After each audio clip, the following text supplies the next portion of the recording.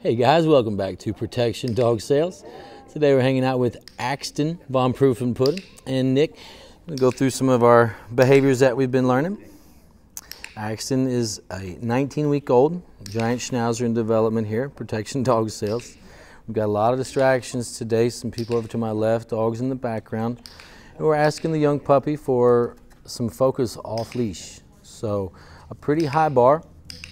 We're not going to be too upset for failure.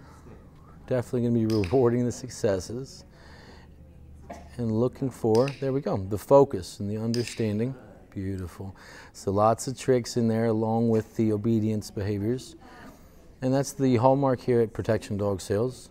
Lots of early development and early stress, and we show them how to succeed.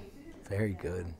So Axton, knocking it out of the park here. Just going to see if we can get a little roll over. And again, today we're not looking for perfection. We're looking for effort and understanding. Look at this guy.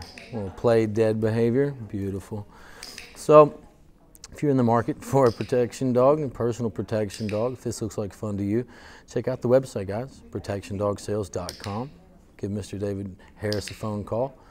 He's not just an expert at the selection or the training of the dogs, but he's also a master at that selection process. So if you're looking at a dog, and he can kind of help shape you and tell you a little more in detail about each dog, each breed, if it's suitable to your lifestyle. And just make sure we're setting you up for success with an animal that you can love for a long, long time.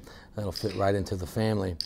So, Axton, Von Proof and Puddin', living in a nice puppy raiser home, learning all the ins and outs of what it is to live with a human and interact and take signals, take commands from those pictures and get consistent performance.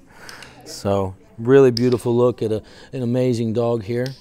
Axton, Von Proof and Puddin', 19 weeks old, guys. Check out the website.